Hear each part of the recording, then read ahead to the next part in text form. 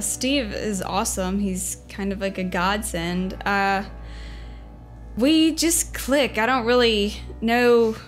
He kind of just sees what I want to, without me saying anything, he knows my style of music and what I may want in a song, and I have never really had to verbally say anything like, hey, I want this. He just kind of knows, and it's kind of incredible, actually.